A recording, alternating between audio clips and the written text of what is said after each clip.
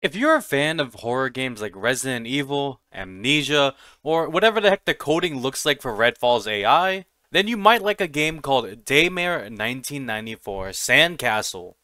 Daymare 1994 Sandcastle is a third-person horror shooter game very similar to Resident Evil series, with zombie-like enemies, limited safe zones for saving, and very awkward cutscenes. Whatever it is, it's a big deal.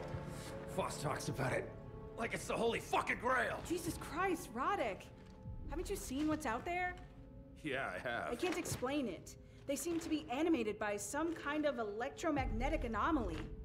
Have you been playing scientists with those goddamn monsters? I found a laboratory. I regret to inform you though that Daymare 1994 Sandcastle is not actually in a sandcastle. I know, it's very, very disappointing. And for this fact alone, I have to give Daymare 1994 Sandcastle a 1 out of 5. Okay, I'm not actually that petty.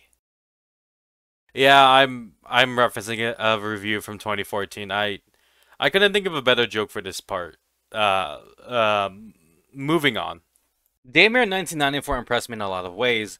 The environment is well crafted enough to keep me in suspense, and the graphics and details in the game can be well immersed enough and kept me on my toes for any potential enemies that might pop out and grab me.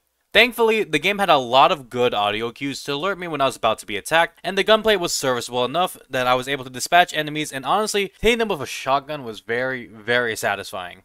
Daymare 1994 also has a pretty interesting gimmick with the use of liquid nitrogen to solve puzzles, dispatch enemies, and prevent these weird floating orbs from creating even more enemies. While I mostly liked the liquid nitrogen gimmick, shooting the floating orbs was a bit awkward at times, which led to some mildly frustrating encounters that led to enemies being resurrected again and again and again, nearly killing me, and honestly, it doesn't ever feel too good when you die in the game because of clunky controls as opposed to making a mistake or being outplayed. The story is both pretty straightforward but also kind of confusing. You're just kind of plopped into the story with 1,000 moving parts happening in the background, and you're just there thinking, what the hell is going on?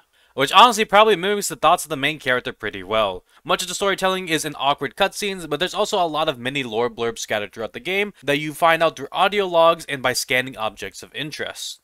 Overall, I really enjoyed playing the press demo of Daymare 1994, and if you're interested in the game, I recommend checking out their Steam page, which I'll be linking in the description below. And if you want to see some early gameplay, I'll probably turn my stream of it into a video and link it in the description as well whenever it gets posted. Also, I'll probably post a link to the Twitch VOD as well, which, by the way, you can follow me as Twitch as well, in this, not so subtle plug about my Twitch. I play a variety of games, but mostly centered around shooters, horror games, co-ops, and the occasional strategy game. Anyways, thanks for watching the video, take care, and I hope you all have a nice day, or don't. I don't know, it's up to you, I guess.